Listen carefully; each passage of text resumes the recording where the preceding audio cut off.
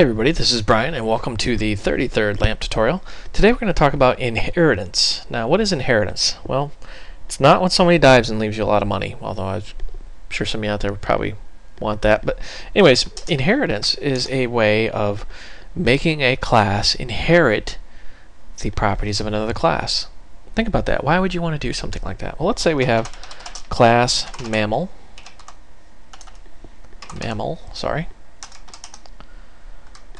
and we have a variable called has backbone equals true. All mammals have a backbone. Whoops, we've got our visibility modifier here.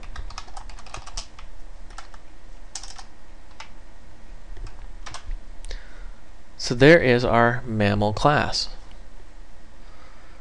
Now, that's good and dandy, but what if we want to make a cat class?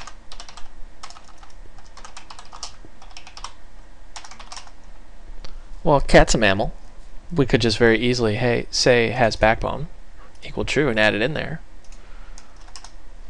But what if we want to make a dog class? Same thing. Now, you could just copy and paste this in here. They're all mammals, they all have backbones. But you say, whoops, you know what?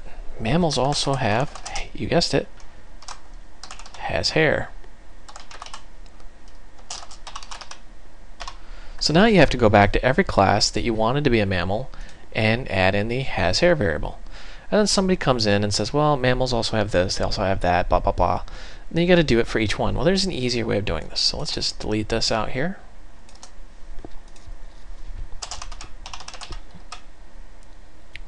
And it's called the extends keyword.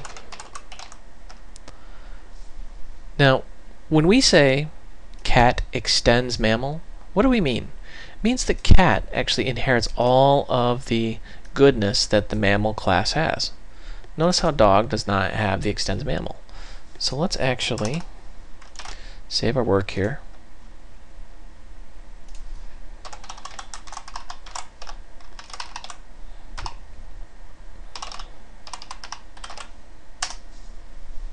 Let's open this up and let's say echo. Gotta create an instance first. My cat equal new.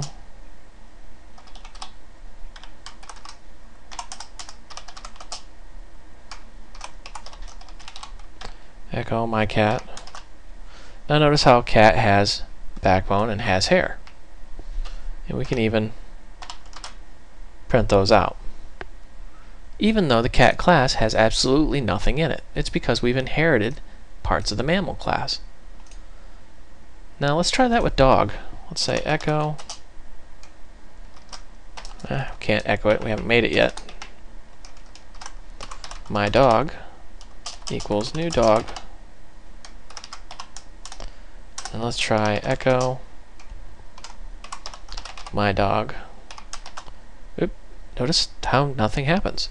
Because the dog class doesn't have anything in it. So the IntelliSense knows, hey, there's nothing there. Let's extend the dog class. I should say extend mammal using dog. Now suddenly, magically, has backbone, has hair. Now, why would you want to do this? Think about it. Dogs and cats are both mammals. They're both different types of animals. For example, let's add a function. Speak.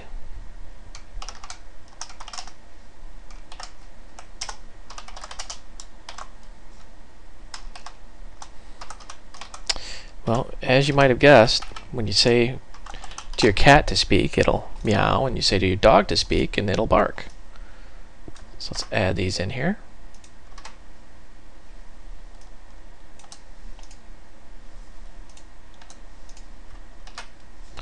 Save our work, and let's actually say my cat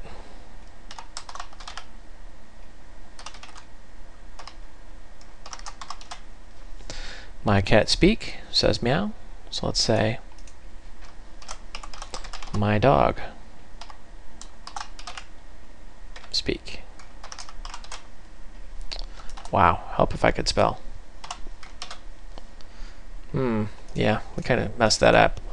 Say dogs don't meow, they bark. So, save you work. Misspelled bark. Dogs do bark, but that's a different topic we're not going to cover in these tutorials. Okay, so as I was saying, you can extend the class, inherit the properties basically. Cat extends mammal, dog extends mammal. So both of them are mammals. They have all of the properties of a mammal. But they can do different things. Like cats can meow, dogs can bark, or bork if you misspell things. Very simple, very easy concept. But it's also very powerful. Think of it. What could you do? Well, now you could take the cat, because I'm a cat person, and you could make a class called lion. And it extends cat.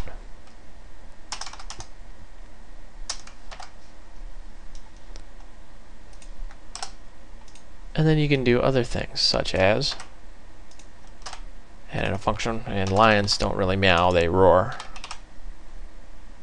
And we'll just add a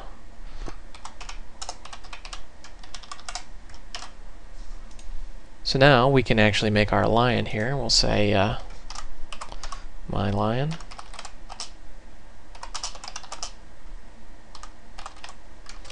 Make a new instance of the lion class.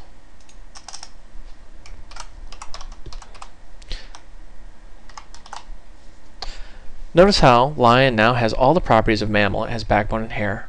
It also has the speak function, which we added to the cat class, but it also has roar. So as you can see, you can do multiple levels of inheritance. It's called an inheritance chain. So now a lion is both a cat and a mammal, and also a lion. To kind of prove that, we can tell the lion to speak. Let's actually just get this out of here so that we don't confuse it.